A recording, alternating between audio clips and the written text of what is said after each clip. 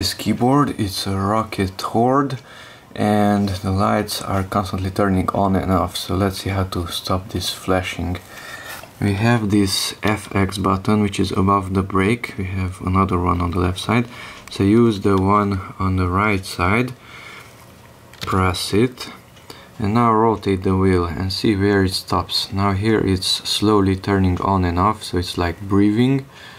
Rotate it to the left again, it's still breathing, to the left again, and now it's constantly on, it's not flashing.